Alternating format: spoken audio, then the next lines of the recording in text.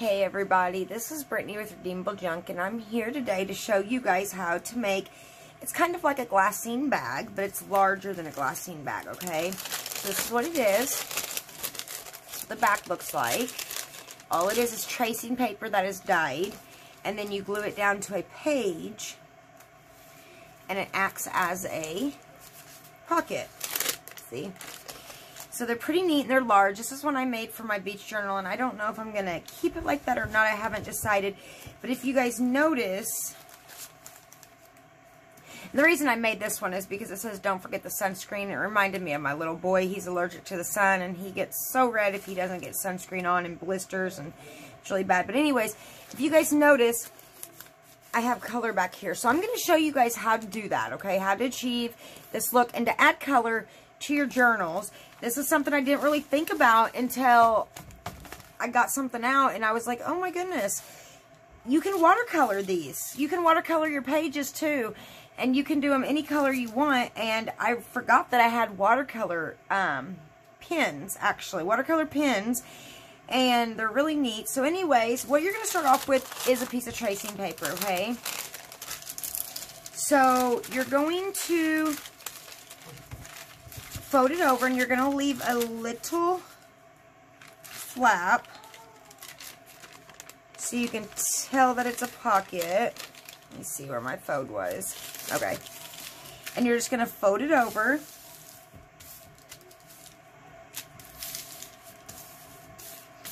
And I always leave a little spot over here. You don't have to do that, but I do. And then you can glue it or you can sew it. I always sew mine, okay? But I'm going to go ahead and glue this one first. Maybe I'm going to glue it first. Looks like my bottle was clogged. And it's still clogged. Let's see if I can get it out.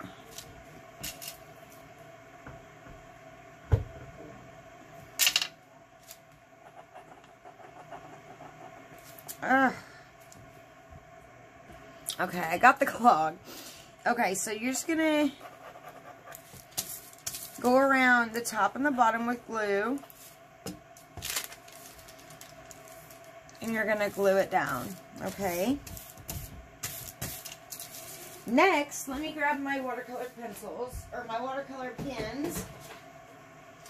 I have these, and I don't remember where I bought them at, to be honest with you. Probably Amazon. They were pretty cheap, I would imagine.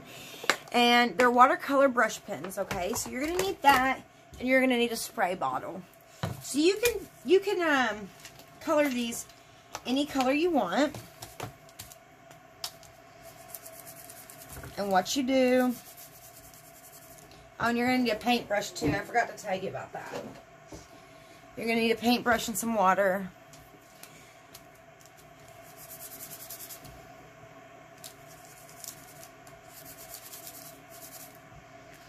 And I'm going to leave the bottom because I want it to look like sand, okay?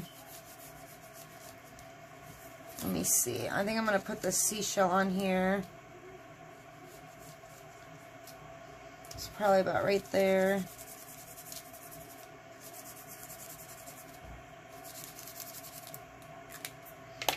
Let me show you what it's going to start to look like. You take your water.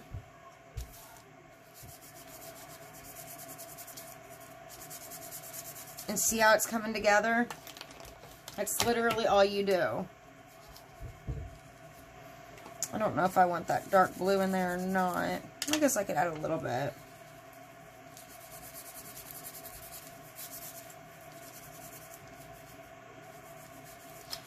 It'd probably look best to have the dark blue in the back more. I didn't think about that.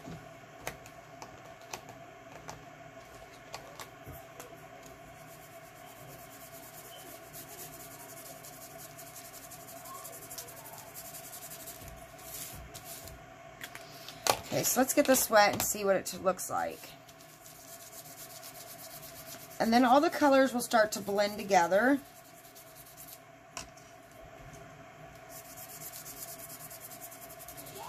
And then you dry it with a heat gun. And you could also do this with just a watercolor palette. You don't have to have watercolor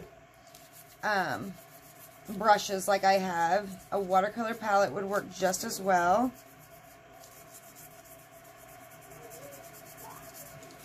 So I'm going to go dry this so I can make this a little bit darker because it's not quite as dark as I would like. So I'm going to pause this and go dry it.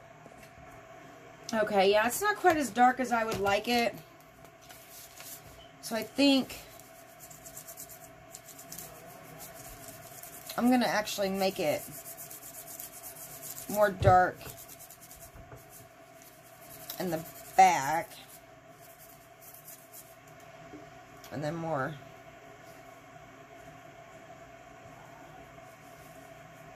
lighter coming up.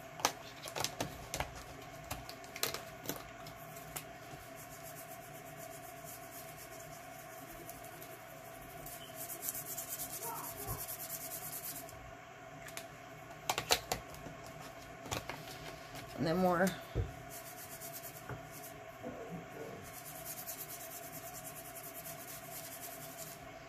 green at the bottom. And then all you do is just, like I said, go over it with water.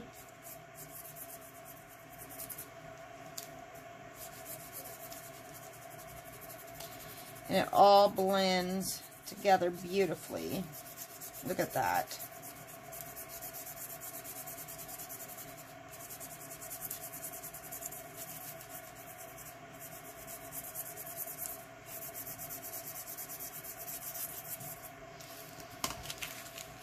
I think I'm really liking it. So I'm going to go dry this and I'll be right back. So there we have the watercolored piece. And I like it. I think it looks good, so I'm going to stop there. And this is a neat way to, oh, sorry. Hold on, guys. This is a neat way to actually add color to your pages also. You can do this to pages. So it's really neat. And I haven't really decided what I'm going to do yet. This just seems kind of plain to me. I thought about putting a boat stamp right there. And maybe adding some cheesecloth behind these two pieces. So let me get... I wonder if I should do it in navy or black. Probably black.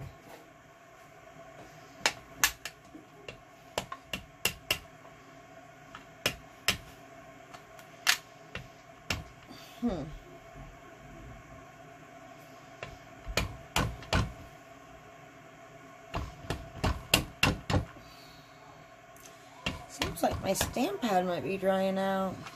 Okay.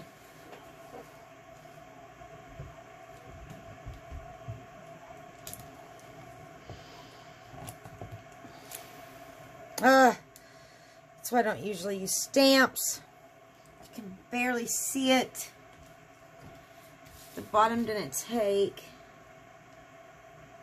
Let's see if I can line it up. It'll be a miracle if I can. There we go. Okay. I think it doubled a little bit, but that's okay. I think you can tell it's a stamp or a boat. Now, what my thoughts was, we need to ink these up. Oh my goodness, guys. My craft area is such a mess right now. I tell you, it's usually not this messy, but I'm doing that beach journal, and I have stuff everywhere right now.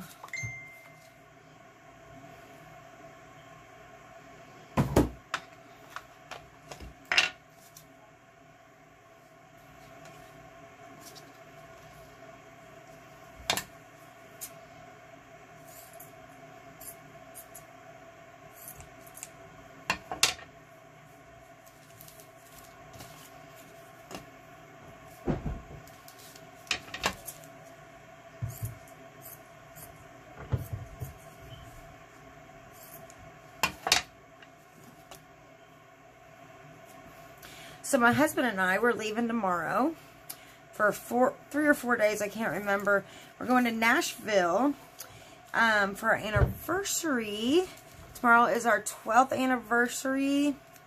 So we get to go be alone. And he is going to take me to some antique shops, which I'm super excited about. And I'm actually kind of liking how this is looking. I didn't think that I was going to, but I am. I'm liking it. I wish I had little birds I could put on there. That'd be cool.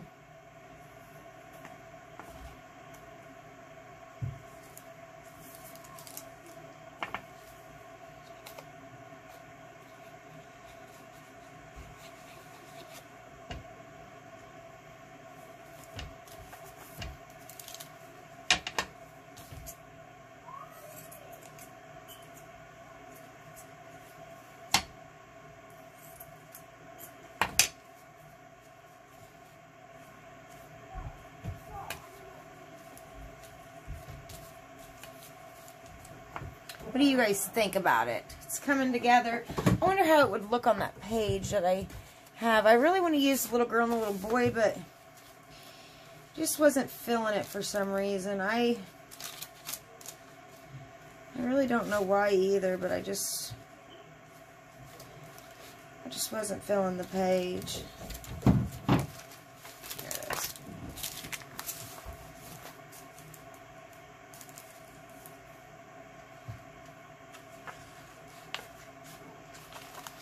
You guys will have to take a vote, and you'll have to put in the comment section which one you like better. This isn't finished yet. We still got to sew and everything, but this one, okay, or the little girl and the little boy. So you guys can tell me that whenever we're done. But let's finish this one first. Let's glue everything down, and I think it needs some, maybe some lace down the side. Let's glue. Actually, I'm going to go sew it real quick, and I'll be right back. Okay, so I've got sewn around it.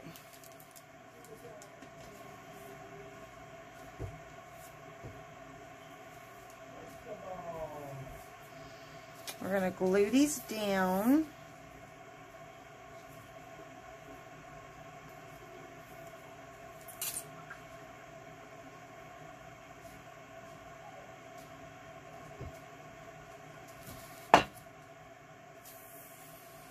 I think I kind of want to add an angle like that.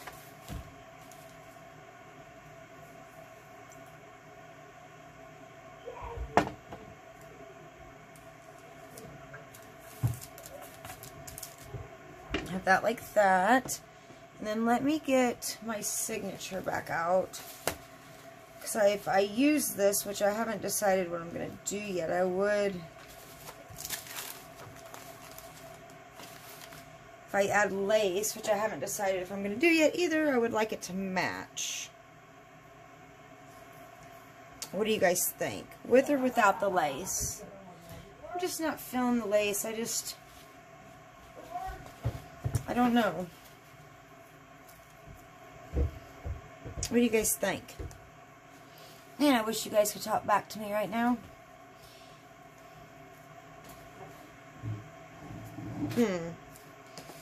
I got this lace too that we could use. I got tons of lace that we could use. Kind of like that a little bit.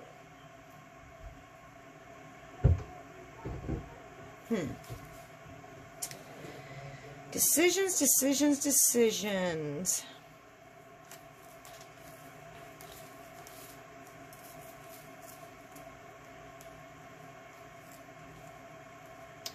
No, I kind of like the darker one too. Oh, goodness. Okay, after about 10 minutes of going back and forth, I decided on the light blue, the thinner one. So I'm going to glue it on. I think it just looks bare without any lace. I mean, the lace doesn't have me sewed, but I think it's better than the other ones. I mean, I could use maybe a vintage piece. Let me see. Even though I just put the glue down, so it's going to be hard to tell. But I really doubt it. I got to stand over it to see. Yeah, no. I like the blue better. Okay, so blue it is.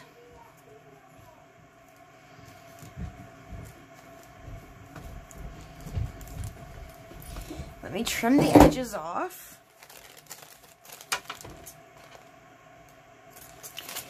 And then we will have our homemade glassine craft envelope made. So you guys, I'm really thinking that I like this one better than the other one. I would like your guys' opinion. So leave in the comments and tell me which one you guys like. The one with the seashell or the one with the kids. I think I already know which one I'm going to do. I really like how this one turned out. So I hope that you guys enjoyed this video. Remember that we glue this down to the page, and then it becomes an envelope that you can store all kinds of stuff in. So I hope that you guys enjoyed this tutorial, and make sure to check out the description below as I have some information there for you guys, and you guys have a blessed and wonderful day.